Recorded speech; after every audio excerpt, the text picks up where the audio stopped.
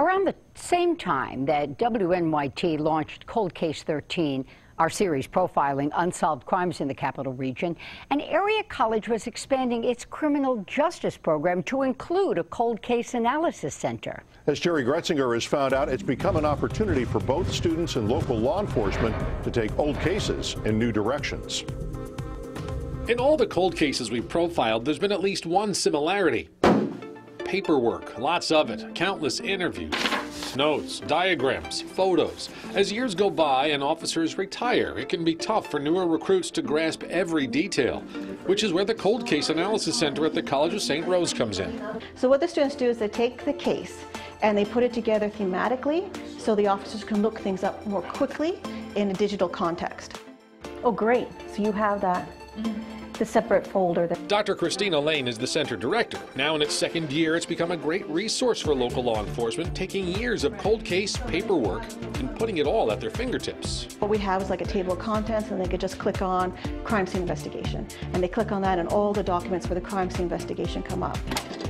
But the students don't stop there. Born of their own curiosity, they go to libraries and halls of records and look for anything historical that might give additional context or clues to what's in the file. They've picked out certain things that were said in the newspaper in the 1960s that are not in the case file because they're, a public story in the paper, and they're able to find that, and we piece those together with some things that we may have in the file. Sergeant Melissa O'Donovan of the Albany Police Department has been working on the 1964 murder of Catherine Blackburn. The Cold Case Center students digitized the files and even researched similar crimes that happened around the same time. Important work that O'Donovan, whose primary duty is patrol, could never have done alone. We have dedicated a countless amount of hours, time that I wouldn't be able to dedicate on my own, and they've really done a great job with that. The students do more than cold case research, but it is what they spend most of their time on. You get so involved in it and just stuck in it, you can't leave. And then even when you do leave it and I'm in my room, I'm still thinking about the case. I can't stop thinking about it. I've had dreams about it. It doesn't leave your head.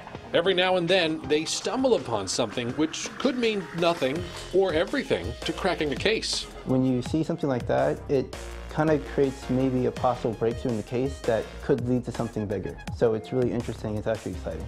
Some police agencies are still a little wary of opening their files to students, which Dr. Lane says is to be expected. Because this is basically new territory.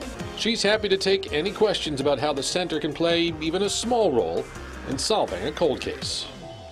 With Cold Case 13, I'm Jerry Gretzinger.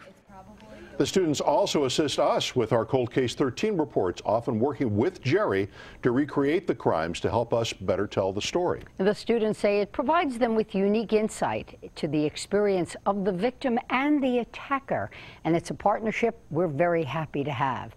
For more on the center, visit WNYT.com.